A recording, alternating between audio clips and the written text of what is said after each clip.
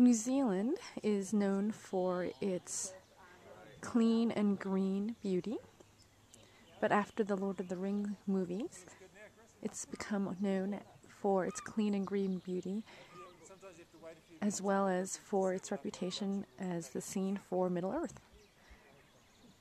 Because of the Lord of the Rings movies 7 years ago, tourism this year also is the #1 industry for New Zealand, surpassing farming for the first time.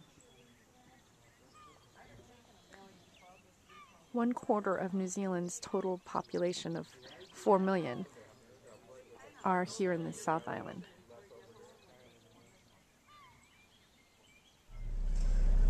Come probably April, he will be a very busy fellow indeed.